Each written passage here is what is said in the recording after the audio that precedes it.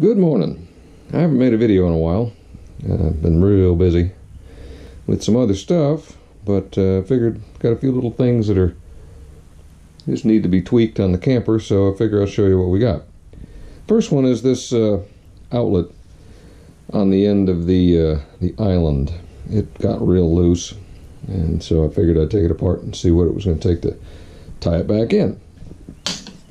This plate here just clips onto the front after it's been installed, and what it's supposed to have is two of these, which when you fold them up like that you can stick it through, and then when you tighten them up they roll out and grab onto the backboard and do that.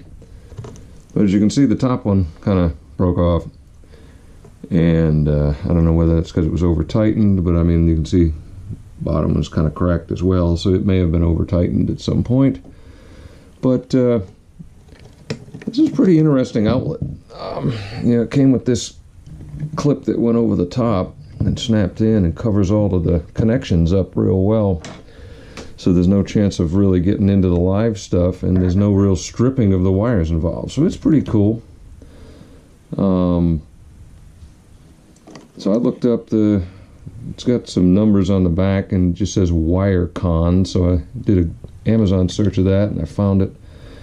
And they also make some different types. This is about 10 bucks for this thing, but you can get one that's got a couple of USB outlets as well, which is the one I ordered, and that's like $40, which is, I don't know, a little pricey, but given that this is the, inside of here we store a bunch of stuff, I really don't want to put a standard house outlet in there, because then I got to put a box in it and do all sorts of other stuff, and it's just going to be a pain.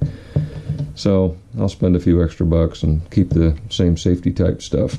But so that's on order, and I'll give you an update on that when it comes in, when I get it put in, but I'm going to be gone all next week, so that'll probably be another week or so.